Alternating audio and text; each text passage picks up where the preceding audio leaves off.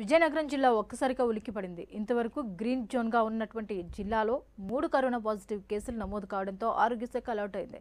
అన్ని జాగ్రత్తలు తీసుకున్న జిల్లాలో కరోనా వ్యాపిస్తుందంటున్న డిఎంహెచ్ఓ రమణ కుమార్తో మా విజయనగరం ప్రతినిధి ఫేస్ టు ఫేస్.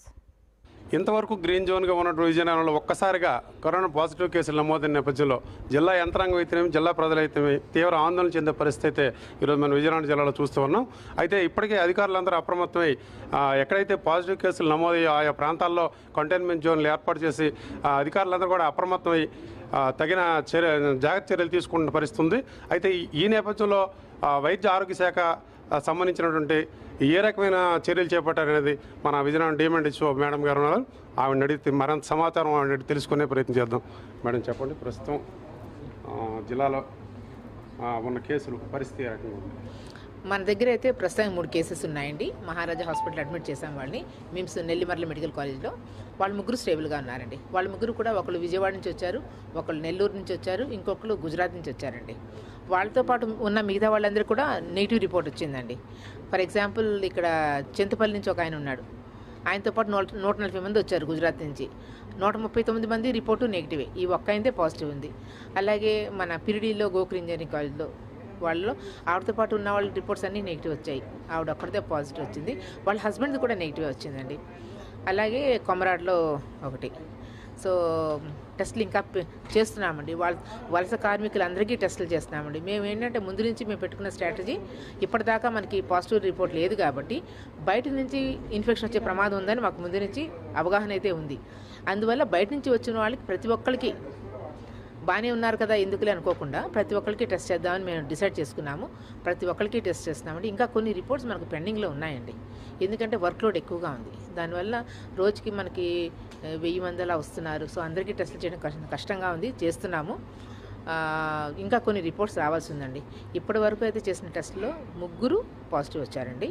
ఇంకొక ఆవిడ సావిత్రి, ఆవిడ వైజాగ్లో డయాగ్నోస్డ్. ఆవిడ క్రానిక్ కిడ్నీ డిసీజ్ పేషెంట్. ఆవిడ వైజాగ్లో ట్రీట్మెంట్ తీసుకుంటా ఉన్నారు. ఆవిడకి అక్కడ పాజిటివ్ డయాగ్నోస్ అయిందండి. సో ఆవిడ వాళ్ళ కొడుకులు ఇద్దరు అక్కడే ఉన్నారు ఆవిడతో పాటు. సో వాళ్ళిద్దరికి టెస్టులు వాళ్ళు మార్నింగ్ చేశారు. రిపోర్ట్స్ ఇంకా రావాలండి, మాకు అఫీషియల్గా రావాలి. వాళ్ళ కోడళ్ళు, వాళ్ళ ఇంకొక కొడుకు, వాళ్ళ మనవాళ్ళు అందరూ కూడా నెగిటివేనండి. ఆవిడని ట్రీట్ చేసిన డాక్టర్స్ని, స్టాఫ్ నర్స్ని మొత్తం 25 మంది టెస్ట్ చేశాము. సావిత్రి వాళ్ళ తాలూకా ఫ్యామిలీ మెంబర్స్ అందరినీ 25 మందికి నెగిటివ్ రిపోర్ట్స్ వచ్చాయండి. ప్రిలిమినరీ టెస్టులు చేసేసాము, 2 నాట్ టెస్టు. ఇంకా కన్ఫర్మేటరీ టెస్ట్ కూడా ఎందుకైనా మంచిదని పంపించాము. ఆ రిపోర్ట్ కోసం వెయిటింగ్ అండి.